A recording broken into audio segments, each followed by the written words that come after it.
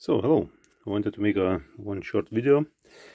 Sorry for not uploading for some time, but I have a lot going on my table. There will be one video regarding this one and other parts, but okay, so this video will be about a Lego wash and cure station. It had quite interesting defect. I will show you, insert a video how it was behaving. But in principle, what we had.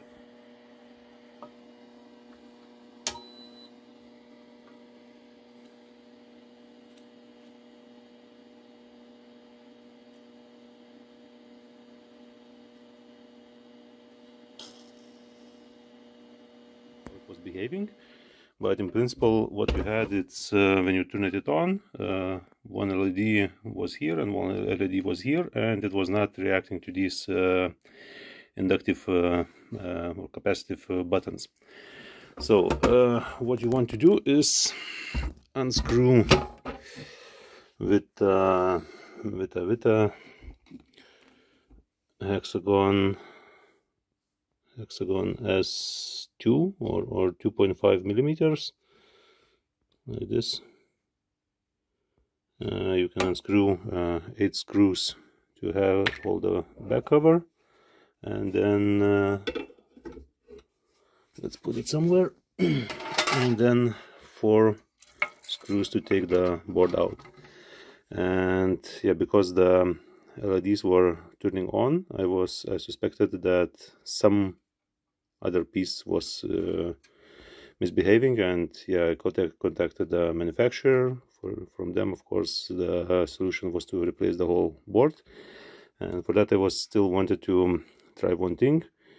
I did this maybe I can show you this chip BS. Okay, I will add a text to this video. So in principle, this chip was faulty one.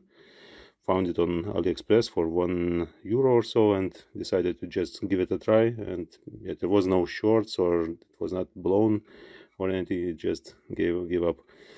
So yeah, desoldering this one chip was the solution that brought this wash and cure station back to life.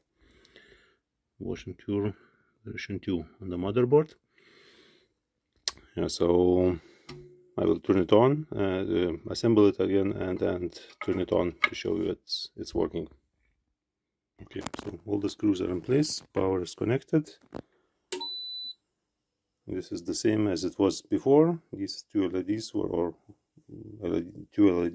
two option LEDs and status LEDs were turning on, but it was not reacting to anything. And now it's working again. So yeah, if you have the same problem that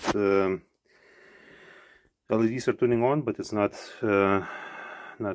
responding to your touch, so this could be possibly one of the possible defects that can easily be repaired.